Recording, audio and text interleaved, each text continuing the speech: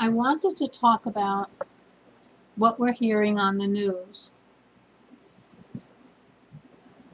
I listen to the radio news, the television news, different channels, the news that is coming from other countries, the BBC, Deutsche News, what else? NHK News. I also read Apple News and a local news channel also on the phone. Um, they talk about the same thing every day.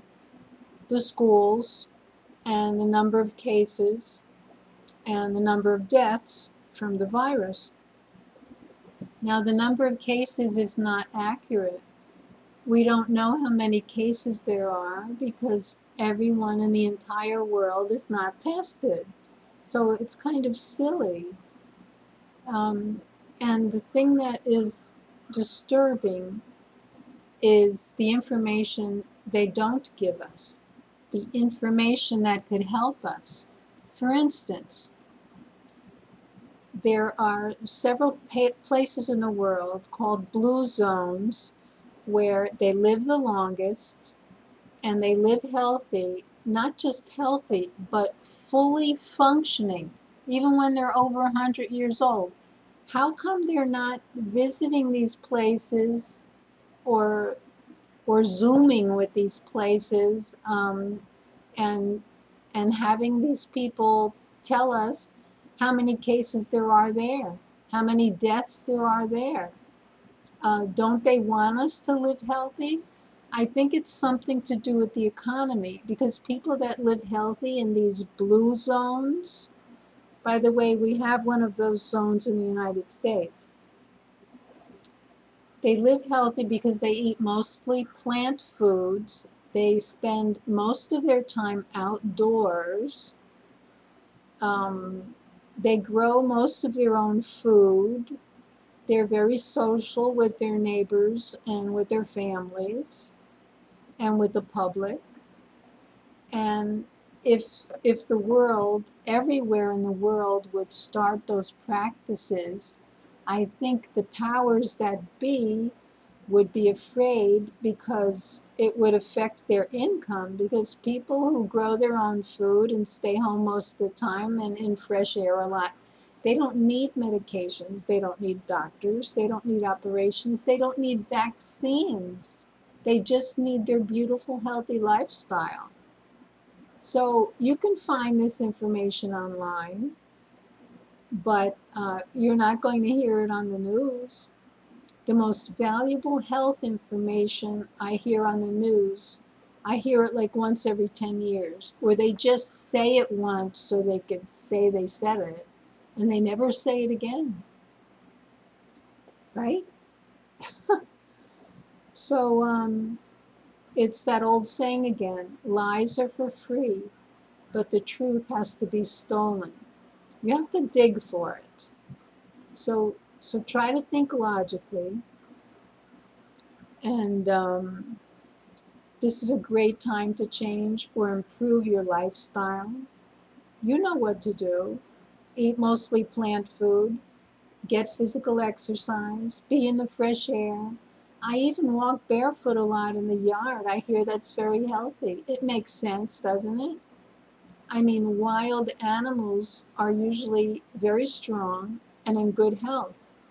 It's the pets that we have at home that aren't in such good health, because we're feeding them processed food. When you try to make your own dog food, it gets unbalanced. They start losing weight. They're not the same. So we're stuck with the processed food for the animals, our pets. But we can give them fresh air and exercise, and we could try to pick the best food that's natural for them. So let's think. Let's analyze everything in our life. I think it's correct about going to crowded places is risky, because throughout history, overcrowding, which affects sanitation and gets you in contact with so many people has made diseases more prevalent, like tuberculosis, typhoid fever, polio, meningitis. So we have history to let us know that it's correct that we shouldn't be in big crowds. And because of the blue zones, we know that a mostly plant food diet is the best. And there's lots of information online that you don't hear very often, that air conditioning is not healthy because it produces positive ions, and we need negative ions, like that appear after a lightning storm. It cleans the air. The kind of negative ions that are on the seashore with the splashing waves. So look into these things. When I hear these things, I don't just read it and go on my way and think that that's it. No, I call an expert, a local expert, like a professor at a university. Even public schools, when I was a substitute teacher, I'd ask them about things I read, about the negative ions, the positive ions, and the air conditioning versus fresh air. And the same thing with the religious information I get. It's not just from the books, it's from the people. It's in person at their places of worship. I've been to so many churches, so many synagogues, um, so many alternative churches, and so many mosques. And the basic teaching, if they stick with their books, is the same. You know, be nice, be loving, forgive, do the right thing, be honest, keep your word. It's all the same.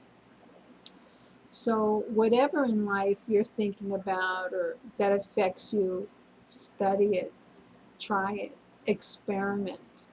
And like I've said before, this is such a great time to improve your lifestyle and to get back in touch with things maybe you used to do more, things that you love, like artwork or gardening or exercising or dancing in front of the TV to, you know, that channel where it lists what programs are going to be on in the next hour.